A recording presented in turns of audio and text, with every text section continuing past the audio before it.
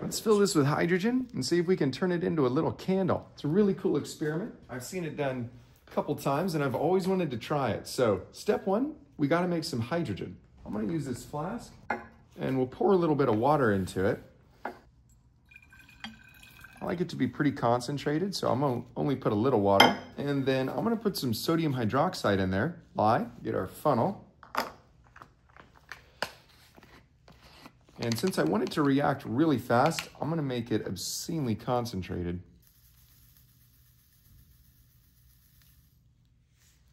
This is always fun to think about, is the sodium hydroxide crystals break apart. They're a little exothermic.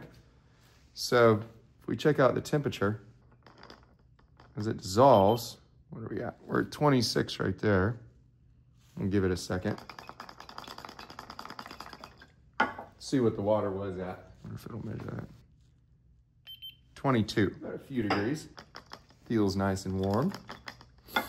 Now, don't do this one at home. Always use safety glasses. And for this one, I'm actually gonna be using some like rifle earmuffs too. I have 2 holes in my little container here. Try to find better coping mechanisms than smoking if you can. We got a hole at the top and hole towards the bottom. This is gonna go right in here. In this bottom one. Now we're gonna get our little bit of Reynolds wrap here. We want excess, so I'm gonna get a decent sized piece. Aluminum, when it reacts with sodium hydroxide, produces hydrogen gas. So that's where we're gonna get our hydrogen gas. You can do it a variety of ways to get hydrogen. You could use zinc and an acid. I always find lye pretty easy to get, so I like using that and aluminum. I'm gonna go ahead and drop this piece of aluminum right here in the top. And then I got a lid and I'm gonna put that on really quickly. I'm not sure how quickly it'll start to react, but sometimes it's pretty quick.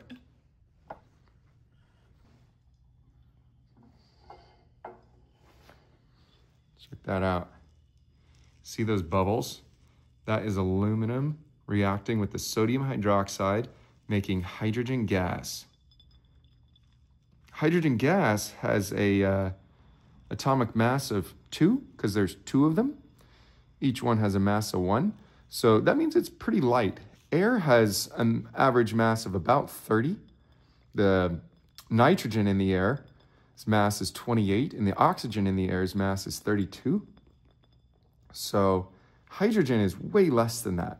Since it's 2, its density is going to be quite a bit lower than air at the same temperature. So I can feel coming out of the top here and hear it, a little bit of hydrogen coming out. That's what we want. We want to totally fill this thing up with hydrogen. Let's see how hot this is. Ooh, hot, I'll tell you that. Wow, that 88. And again, this is not one you'd want to do at home. This is dangerous. This is dangerous. Hurts your ears. So many things can get hurt. This is probably, I mean, you could blow off your fingers doing this, so you want to be careful there. But this also, if that spilled on you, that super hot sodium hydroxide, that would just ruin your day. Turn your little fingers into soap. This is when my heart starts beating a little faster, when we go to light this on fire. What could go wrong, right? Just a container filled with hydrogen. Now this part, I find we got to transition pretty quickly. Here we go. I got a match on a big long meter stick.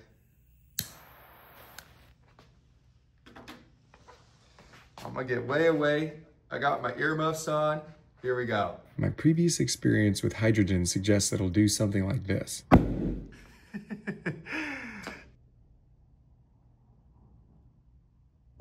Ha! We got it. You see that? That is so cool. That is full of super flammable seemingly explosive hydrogen, and it's just burning like a little candle at the top. Let me try to show you close. Wow, really cool. Notice the flame is orange. Hydrogen's not gonna burn orange. What do you think's making it orange? I'll give you a hint. We put in sodium hydroxide. There's water fumes. So that's the sodium that is in the vapor that's burning there. Okay, let's just watch it for a second. Try to show you.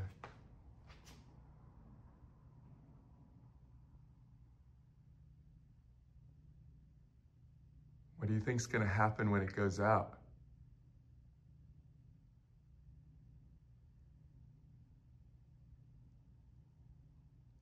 My nerves are getting quite scared. We got everything. Did you hear the sound? Wow. And notice that the camera hardly flinched. I am impressed by that. That was a really, really cool one. Let's take a minute and try to figure out what's going on inside here. We got our few experiments giving us some random data. I've always heard this explained in terms of a stoichiometry type problem, where hydrogen reacts with oxygen in order to make H2O. But it's not just a 1-to-1-to-1 ratio. It's not a hydrogen reacting with the oxygen to make one water. Our ratio, in order to have the same atoms that we start with at the beginning being at the end, we have to have 2 hydrogens reacting with 1 oxygen in order to make 2 waters. There. Let me rewrite that. 2 hydrogens reacting with 1 oxygen to make 2 waters.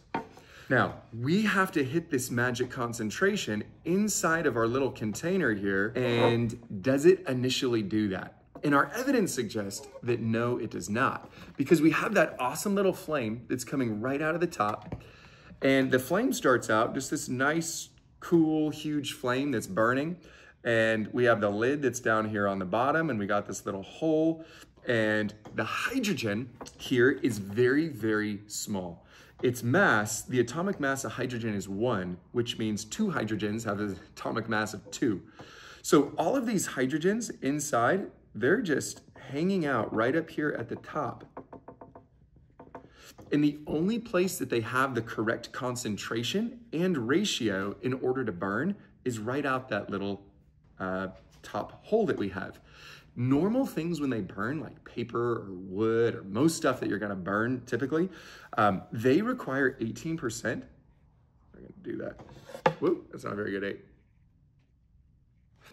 They require 18% oxygen in order to burn. Hydrogen's pretty unique. I've read that it can burn down to 5%. So in 5% oxygen, hydrogen will still burn, where most everything else needs about 18%. So this low density hydrogen is floating up, it's lighting on fire, the fire's really hot, which makes the water that's being produced rise in convection currents. So we have convection currents making it want to rise and not go down. And we also have a lower than 5% concentration of hydrogen inside of the container. So both of those things are going to kind of lead to the hydrogen not wanting to react in here, at least initially from the top. Now what's coming in from the bottom is our oxygen. And the oxygen's coming in and swirling. I think, I would assume it's kind of swirling as it enters. So we would think, I would think that as soon as the oxygen level reaches right here, it would just pop and explode. But I don't think that's what actually happens. I think, and here's why. If you look at the flame as it's burning, the flame starts out fairly large and then shrinks and shrinks and shrinks. That could be because the fire starts to move down into the container. I need someone with a clear container, go Steve Mold, to show what's going on. I'm just gonna hypothesize here. I think the flame is getting smaller because there's less hydrogen that's entering the flame. And the reason less hydrogen's entering the flame is it's not pure oxygen that's going in. There's actually, when we think about the composition of air, a lot of nitrogen that's going in too. So air is 78% nitrogen and 21% oxygen. So as this goes in, it swirls and swirls and swirls, and it starts to decrease the concentration of hydrogen coming out that can react with the surrounding oxygen. So we end up with a net less hydrogen burning, and so that our little flame is getting smaller and smaller and smaller. But eventually the concentration of oxygen inside here gets up to that magic 5% needed for hydrogen to burn.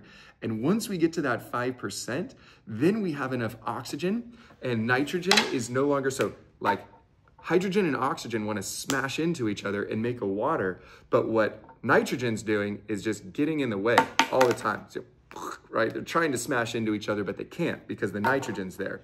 But eventually when you get over that 5%, they can smash into each other, and then we have that flame can go all the way down and just blow out the bottom there. Now there's some other cool things we could talk about. I think that's pretty good. Tell me more, like maybe once the flame burns, what do you think is going on? Like what happens inside the container once it lights, to pressure and the production of water and how that contributes in convection currents. All that's cool. I'll kind of stop right there. Really fun experiment. Let me see if I can do it without flinching. Our can's full of hydrogen gas.